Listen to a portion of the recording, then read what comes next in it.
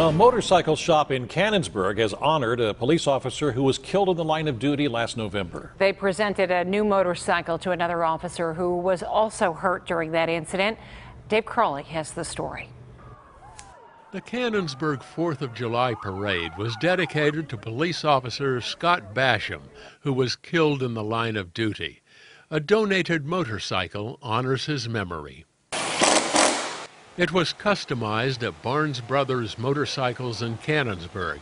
They reconfigured a Suzuki 650. It's an adventure style, which makes it very maneuverable and very cost efficient and able to be ridden around basically anywhere.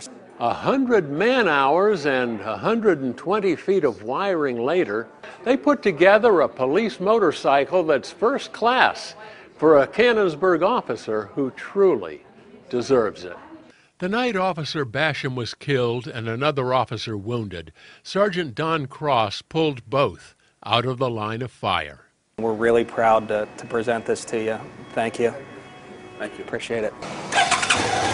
A Harley rider in his free time, Don Cross is excited to add motorcycle cop to his 20-year Canonsburg resume. I'm still going to be in the police car at times, but my goal was to be able to ride the motorcycle as much as possible, even in the rain, if need be. Last year, thieves broke in and stole 2 racing bikes. The alarm went off. Police responded immediately. The family watched live security cam footage at home. They are coming in with no fear. Lights, guns drawn, literally putting their lives on the line. It's unbelievable. Just as Officer Don Cross did one fateful morning in November.